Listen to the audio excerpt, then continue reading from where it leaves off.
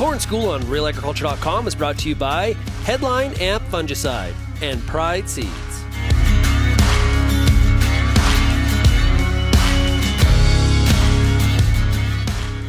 Bernard Tobin on the Corn School today, down at Kearney Planners, joined by Sean Dilliot. Sean, how's it going? Good. How are you, Bernard? I'm good, sir. Thank you for taking the time. A busy time of year for you. You got a lot of corn planters, a lot of people getting prepped for the season. It's early March. I want to talk to you today about meters. Testing and maintenance, such a key part of your spring success. It is, really, and we do a lot of meters in the meter room, and for us to get a meter that we think is acceptable, it's got to be 98.5% or better. If it's not, we continue to rework it until we get to those levels.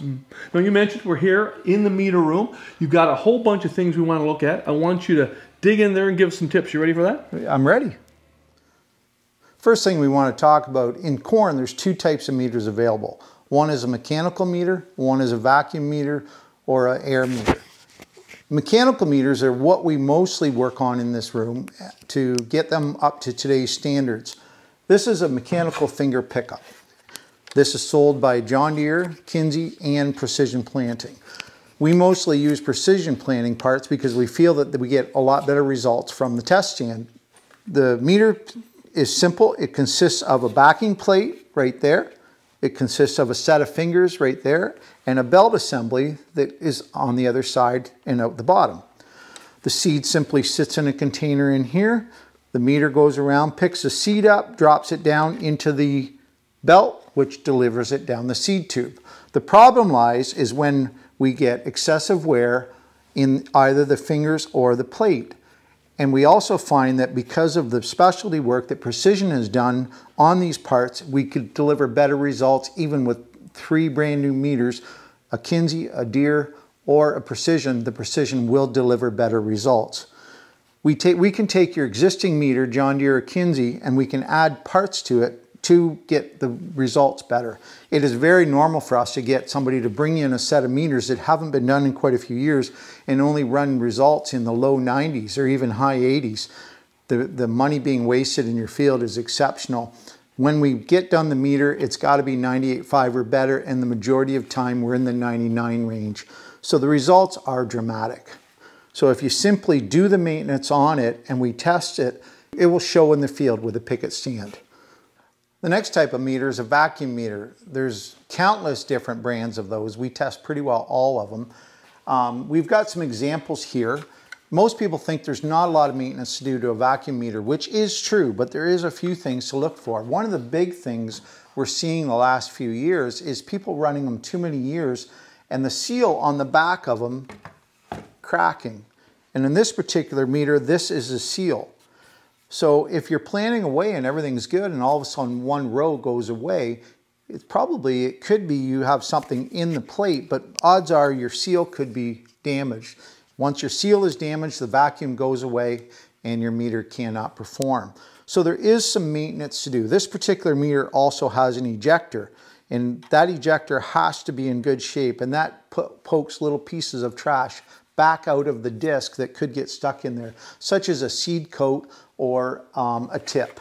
Sometimes tips do get stuck. All vacuum meters have some form of singulation to speak of, and they have little parts and pieces inside that do get worn after a lot of years, but you're strictly, most times your wear factor is much less in a vacuum meter than in a mechanical meter. And of course, you see that there's all different styles. This one's a John Deere, the last one was a Kinsey, and there's also update kits for certain meters such as John Deere to make them better. This is a Precision vacuum meter, so we deal with all kinds of vacuum meters. We do the maintenance on them, we do the testing on them, but we also do specialty crops. It's not just corn, but it's so important in today's corn prices and the cost of seed to get the results and that picket stand so that you don't have doubles and you don't have misses. Another thing we do here at Kearney is when you bring your meters in, one of the first things we're going to do after we check to make sure they're operable is we're going to run them on the test stand. All our testing is free of charge, and that way we find out what the results are and what your particular meter may need. After they're tested on here using your parameters, which is your population, your speed, your seed type, all those things, row width. Then we get a result, we know where a baseline is. We then tear the meters apart, repair them, rerun them as a calibrated test, and if they don't pass, and if we're not happy with the results, we continue to adjust them and we continue to make improvements. When we're done, we give the customer a printed copy of the results so he can see each individual row, what they've done before and what they've done after. A very important part of maintenance in today's world, especially with rising seed costs. So a couple final thoughts on meters. We want you to remember that in corn, the cost of the parts and the cost of the repair is going to far be less than what it is going to cost you in the field on lost yield and on extra seed costs. So just remember that it could cost you as much as $150 to redo a meter with the proper parts and get good results, but the payback is very quick, sometimes less than 1 season. And a lot of these meters can go multiple seasons in between maintenance. So let's just keep in mind that we need to be diligent about this, keep your meters up, and always be willing to take a look at where your costs are and a good rate of return on your investment.